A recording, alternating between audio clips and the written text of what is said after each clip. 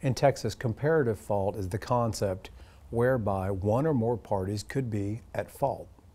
And so in Texas, you have to establish that there are at least one or more people that would be 100% at fault. So on a construction site, you may have 3 or 4 or 5 possible parties that are responsible for your injury, in addition to, at times, being blamed for your own injury. When this occurs, comparative fault is utilized in the courtroom to determine the percentage of fault for each of the parties. Thereafter, the amount of money you receive is determined by that comparative fault with the various parties that are in the lawsuit.